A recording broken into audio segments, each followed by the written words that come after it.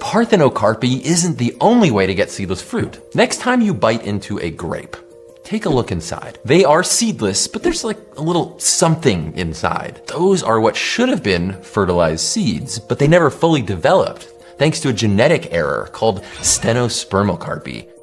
So back in the 1950s, a Japanese scientist treated watermelon plants with a chemical called colchicine.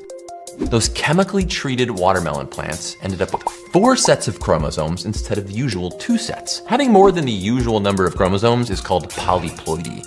Having more copies of genes than you're supposed to can cause a whole host of malfunctions, but plants seem to be weirdly tolerant of having extra pairs. And farmers have done something cool with this trick. A watermelon plant with 4 sets of chromosomes grows flowers like normal. Those get pollinated with pollen from a normal plant with 2 sets of chromosomes. Because gametes each have half the chromosomes of their parents, the fruit that begins forming has 3 sets of chromosomes. The juicy, red, sweet part of the fruit keeps growing like normal. But when the plant detects an odd number of chromosomes in the developing seeds, it pushes the mutant emergency button, and those seeds stop growing.